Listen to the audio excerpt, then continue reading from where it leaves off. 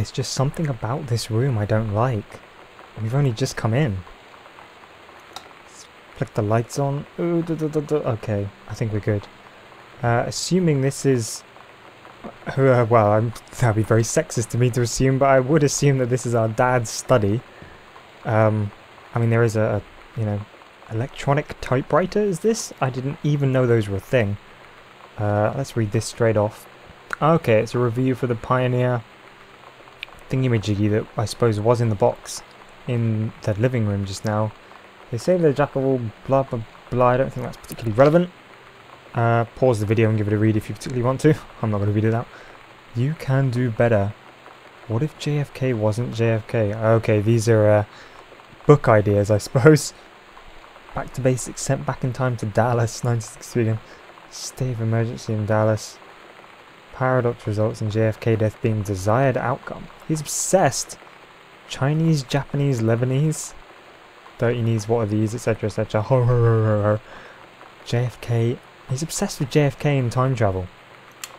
There were some books on like paradoxes and time travel and stuff, weren't there? All crumpled up paper. John Russell opened his eyes and saw them. The stars. Perfect timing. Twinkling as if he were lying on the grass in his family's yard in Massachusetts, even though that place was a million miles away. No. He blinked the sleep from his eyes, looking through the carbon-reinforced safety glass of the space station Archimedes. Yes, he was a long way from home, but the future needed him. What the Christ is this? Our father's rubbish. John Russell's head swam. He found blah blah blah matter transference operator. Then he passed out. John Russell across it. What is this obsession with John Russell being in space? Our dad is rubbish. We are lagging pretty fierce right now. Pretty fierce actually. Was it always like this? I'm sorry. I'm sorry I don't have a better computer. I'm sure it looks okay enough on the video. We can't open this. It's got files inside it and we can't open it. I swear I just saw like question mark. Oh snap, what is this? What? It's a big panel.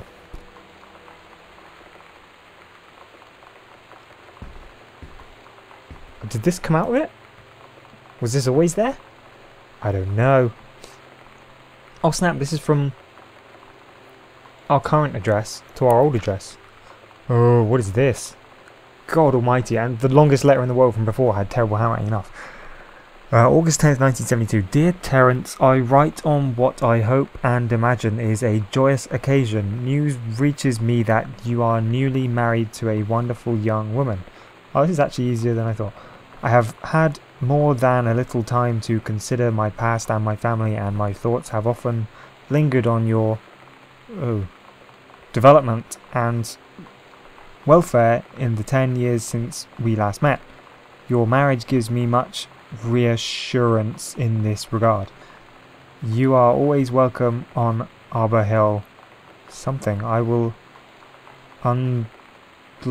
understand. What if you feel you cannot probably accept this invitation? Yours very sincerely, Oscar. The crazy is he the crazy uncle though? Because our little sister was the one being teased for having a crazy uncle. But this would be our dad's uncle, who seems to be the crazy one. I suppose uncle and great uncle, nobody really cares about the difference. Nothing in there. Let's close it again. I don't like that wood panel just being on the floor like that, but I also don't imagine I can slot it back in place. What is... Oh, whoa there, whoa. Can I not pick this up and... Oh, it's just a big pad of paper. Sure, nothing in there either. There's nothing in any of these cupboards. Have we found anything in a cupboard yet? I don't think so. Right, pens and stuff is fine, blah blah blah. Okay, what have we got here? Bookshelf. Is one of these books going to open up like a secret secret door? Don't imagine so. Oh snap, there's something up there. It's a bottle of whiskey.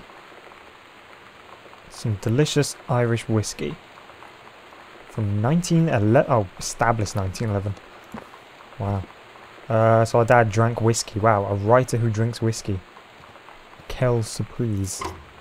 Oh, look, an empty cupboard. Another telephone directory. What is with all these? Electrical inspection form. Terence Greenbar at the new house. It's fine.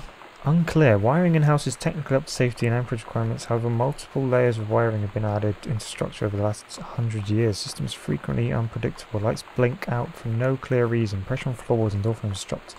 Circuited wires directly behind the surface. Properly working electrical system will highly disrupt the walls form fixed to the structure after the special screen bar. Since there are no current safety conditions, this will not be addressed. That's weird. So it's just piles upon piles of wires that are causing all the lights to blink. Turn the fan on. That is not a sound that I need in my life added to all the others right now. Jeez. Okay, that's the thunder. I thought that was the fan. Oh no, it carries on. How does this one room carry on? Oh right, we forgot about oh, what's this? A book. Benjamin Almond, The Killing of JFK, a Theory. So he just wants to rip off this book. Or was using it for inspiration for his pre-existing obsession with JFK. Oh no, we had to be paying attention to things, did we? I have no idea. 1968 was a date written on the wall over there.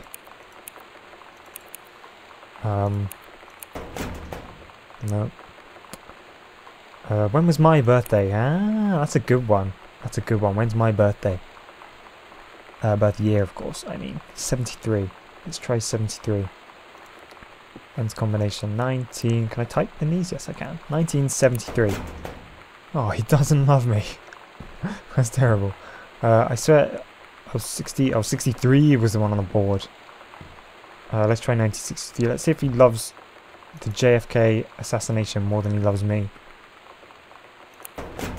No, doesn't love JFK's death either. Oh man, I want to get in there. That's going to bug me. I don't think you want to watch me crawl back over this entire house trying to find the combination. Why don't I leave it up to you? If you've watched the videos up till now, if you've noticed a 4-digit, any kind of 4-digit thing like a date, or you know, I don't know what other 4-digit things there are, or a code quite conspicuously written somewhere. I suppose 1972 seems to be an important enough date. It sounds like it was the date he got married. 1972? No, what on earth date? Oh, I suppose it might not even be a date. He might have just been very careful enough not to put such obvious things as his code. Let's go in here then. What is this even? I forgot. I totally forgot that we're in like a giant mansion. So yeah, there's going to be, you know, studies upon libraries upon whatever else. There is something behind it. Oh god, no, it's the wallpaper. Man, I thought we found the secret room at last. I don't like how not light places are around here. Back to the loudest weather in the world by the window. Fantastic. Shelves look clear to me. Oh my god, is there going to be something inside this cupboard? Take the lid off. What are these? Dad's second book. Oh, he did end up. Was his first book a his first book was a JFK one as well, now thinking about it, wasn't it? What is this? Gosh, Dad. Oh no. We found our dad's secret stash. Moscow by night. Drugs, prostitution, the mafia. Ladies in the ring, the women of wrestling. I know someone who's going to be enjoying that one. Naming no names. This is from 89. Jesus, Dad. Alright, we don't need to look at her again. Just some copies of his book and whatever else. Don't need any more of that. Let's leave his books lying around on the floor. Let's carry Bob to clean up. Okay, now that's a secret room. There is a plant pot behind there. Oh snap, there's finally a secret room. I totally called it. Oh, so if anyone notices a 4-digit code, please put it in the comments and I'll try and see if it works. For God's sake. Okay, 0451. Letter 94. Dear Terence, David asked me to write you. I'm American English. David asked me to write you regarding the reviews you've been submitting the last few months. Frankly, they're becoming more trouble than they're worth from an editing standpoint. There's a word limit, so your job to stay under it, not mine to cut back to it. Even then, it's becoming harder and harder to weed out the tangents and non sequiturs from the usable copy without heavy rewrites. The readers of Home Theatre Aficionado want to hear about the quality and value of the hardware, not ruminations on your childhood. If it were up to me, I wouldn't be writing this letter, I'd just be cutting you loose. There's tons of guys half your age who wouldn't take half your rate to write stuff I could actually use. But David's known you for a long time and he's the boss, so I'm giving you one more shot on his say-so. You should write him a nice note thanking him for his patience and generosity. Look through your old stuff and start submitting reviews out loud again, then everyone will be happy. By the editor of Home Theatre Aficionado magazine. Okay, so we were in trouble with our boss. 0451 is the combination then for the Now look, see if we look through this gap, it's wallpaper. This gap is not wallpaper. This gap is a plant pot. There's a goddamn secret entrance.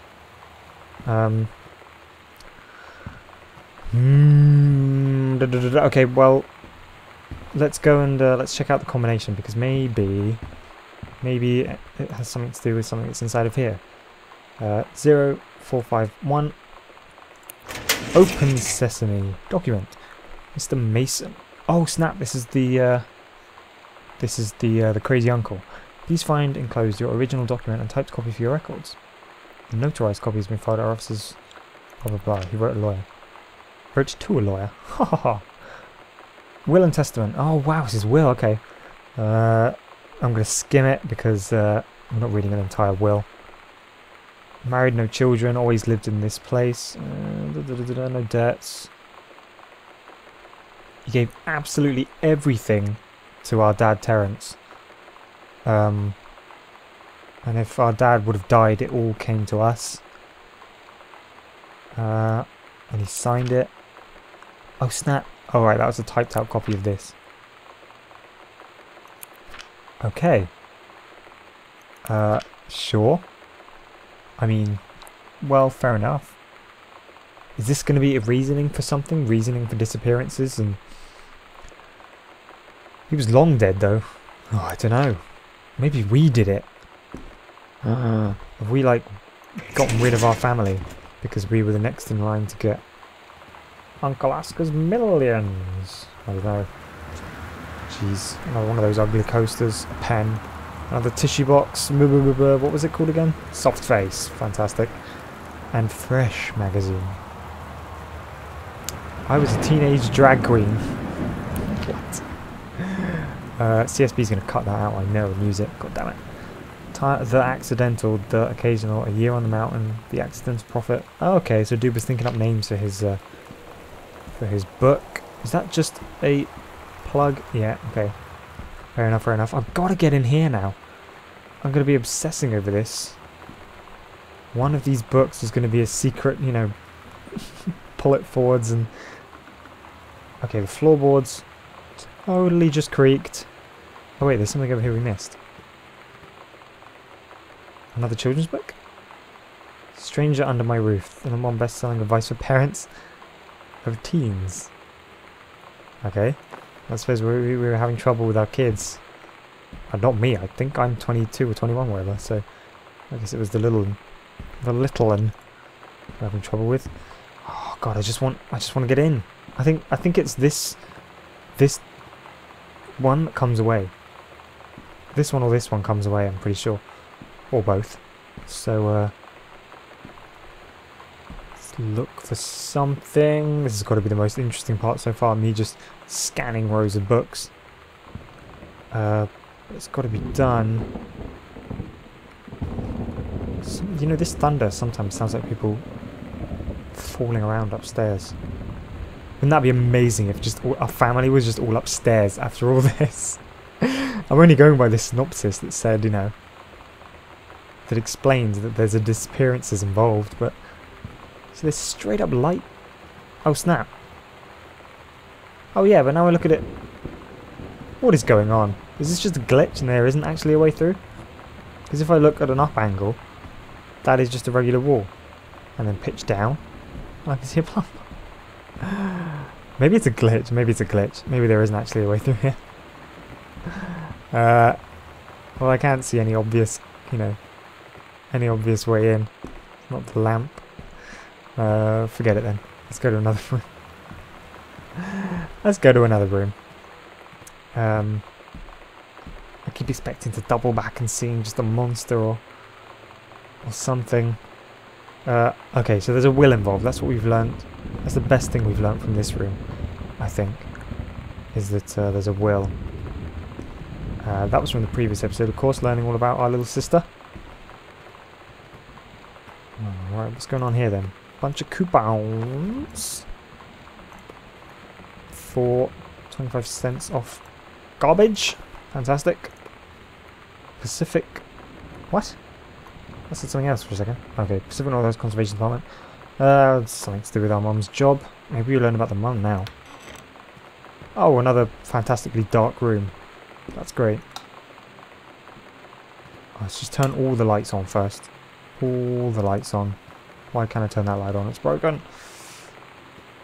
Suss out the room. Make sure there's no monsters. Okay. I think we're safe. Right. They look like oh, they records? Yes, here's a record player. No. Okay. Ooh, that scratch was too scary. Man, if I hear that at any point from now on, I'm going to absolutely S my P. Oh, we've got an assignment here. Reproductive system worksheet. Sam doing her homework. About, oh my, what is this? Don't read this. It's smut. Oh my god. I'm not reading this out. Pause the video now and read this at your own leisure. I'm not even gonna, I'm gonna scan it. Oh god. See me, yeah right. Christ. Okay, everyone have fun reading that. I'm not reading it out. Wow, okay. Can't open the record cabinet there. So, that's weird that Sam was hanging out in a bar. The sort of barn record room of the house. The shot glasses on the floor. And vodka just left out on the top. I hope this wasn't Sam getting drunk and writing stories about the menstrual cycle. Some more whiskey there. Dad's book. And a letter. Mercury Books will be unable to publish a follow-up to the accidental prior. Despite the low sales, we went ahead with the publisher's second book. I hope John Russ is catching on. How this is for okay, so our... Who's John Russell? Oh, the protagonist of our stories. Okay, so his second book got cut by the publisher for not selling well enough. And our first book apparently didn't sell very well either.